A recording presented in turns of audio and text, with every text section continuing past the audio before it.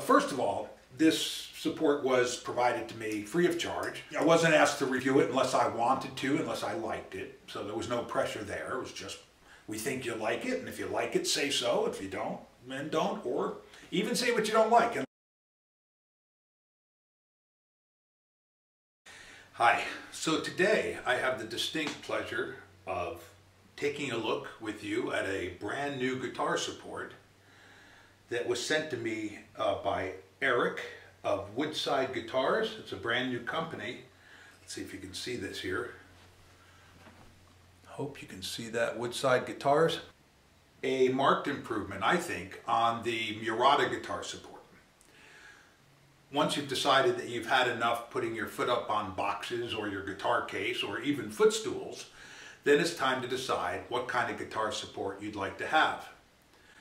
And we review a lot of these over at NylonPlucks.com, so you ought to subscribe to this channel. Just hit that red subscribe button right there, and you'll be able to make sure not to miss a single one of our reviews from here on in. There are basically 4 major categories, and there are many, many suction-based guitar supports on the market, which have various advantages and disadvantages, as you might imagine.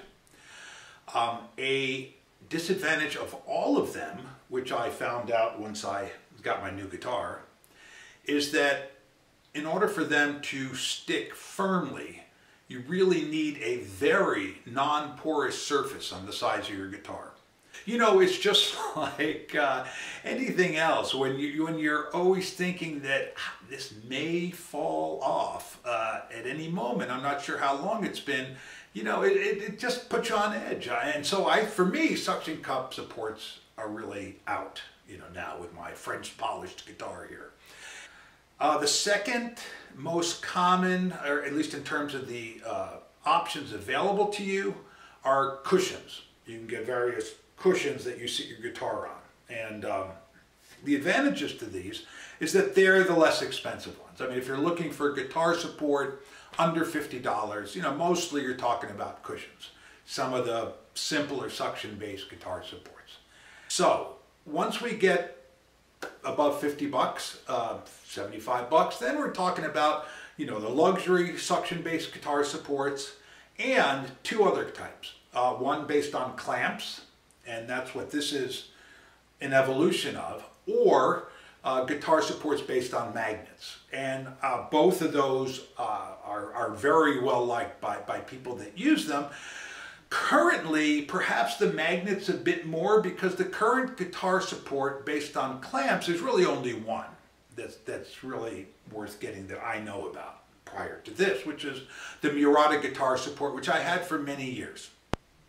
When I had it, which was before I had this guitar, and again, this guitar is an elevated fingerboard, which, you know, as you know, doesn't mean the fingerboard's elevated. What it really means is that the guitar becomes narrower at the top, so the fingerboard is relatively high. Well, the Murata guitar support doesn't fit on these at all. And in fact, to be honest, on my my old guitar, when I had the Murata guitar support, I was always trying to, you know, mess around with the bottom part. Now, this is not a Murata guitar support. This is the current Woodside guitar support. And I always thought that, you know, I could, if I just knew what I was doing, I could change the angle of these legs here so I could get a better fit on my guitar.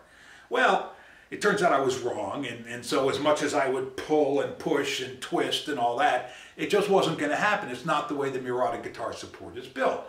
Again, a good support, the only clamp support that I know of that's currently on the market that's worth considering, but not fantastic, not perfect for a regular guitar, and out of the question for an elevated fingerboard.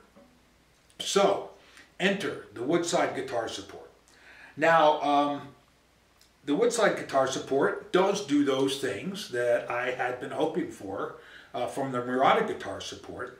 The other thing it does, when you consider a Murata guitar support, what you'll hear if you listen to reviews, is that, you know, nice, sturdy, good materials, but you can't put it in your guitar case. So if that matters to you, you know, you're out of luck, because it's a big piece, 2 big pieces. Well, what we have here is 3 pieces, and so because of that, we can, it easily collapse it down. Here are all the pieces, 1, 2, 3. This is how it comes. And easy to disassemble, easy to assemble. So let me do that for you. So what you do is you have this little ball joint here. It fits in here, kind of like your upper leg fits into your hip, a ball joint. You just screw this on, zip, zip, zip, zip, zip, until it's on. Tighten it up a little bit if you'd like. And then you have the base. Now, this folds down, or again, it folds up. And so then you can now insert this here. And you have, again, a bit of play. You can go from this height, I haven't measured it, down to here, which may be enough or may not. Now I'm a short guy, this is great for me. I think that it's possible that if you're super tall, or if you like your guitar neck really at a very steep angle, this might not be tall enough for you. And perhaps what Woodside could consider would be a taller version, but again, I'm just speculating. It may well be that that extended this is tall enough for any human being. I just don't know because I'm short. So I'm just going to leave it all the way down. So you tighten up this little wing nut here. So now this is in tight, and you're ready to stick it on, put it on your guitar. So let's do that. Just like the Murata, it goes right about on the top out of your guitar, right as it enters the skinny area there. And so we'll do that. Here we go. Place it on there, and again, these legs move in. They just follow the contours perfectly. And once again, a clamped guitar. I mean, this is how guitars are made, right? I mean, you clamp guitars when you're gluing them together. So this is the strongest part of the guitar. I mean, you can clamp this down pretty hard. Now you don't have to because it has these rubber legs, covering the metal parts. So you really don't have to worry about it. I just sort of finger tighten it. See, now I can't do it any further. Another thing you could do if you're really concerned is, I'm going to move it down a little bit just because I like it further down. Another thing you could do would be to take some of that cling vinyl and put it on your guitar, on the front and the back of your guitar, and then you'd be tightening on the cling vinyl. Again, I don't think that's necessary, but it's certainly available to you. So that's it. We'll flip it over, and this now is at the lowest attachment, and you see, for me, it's great. It's great. Now, what this also has, which probably the Murata does too, I just don't remember now, is you have an enormous numbers of degrees of freedom, I guess I'll call it. I'm not up on my mathematics, but basically, you can rock this back and forth this way. You can twist it so if you like your fingerboard out at an angle, you can do that. Back at an angle, you can do that. It goes forward, it goes back. I mean, it's really tremendous in terms of the amount of adjustment that you can do with this while you're playing on the fly. Again, it's that ball joint that holds us together that enables you to do all these moves, and it's very smooth. I mean, this is made of really top quality stuff. It's excellent build, excellent materials. The velvet, yeah, good enough. I would say, if there's one weak point, but no, it's nice. And so, this gives you enough friction. You don't have to use another kind of, shelf liner or whatever it is you use. So this is how it looks there. Now let me just, for the fun of it, pick this up to the top. Now it does pull all the way out if you want to do that. If you do that. So there's no, there's no set point that will allow you to get right to the end. You just have to do it. Okay, and so here we have it. Again, for me, not my thing, but if you're tall, this could be just right for you. Or if you like, this angle.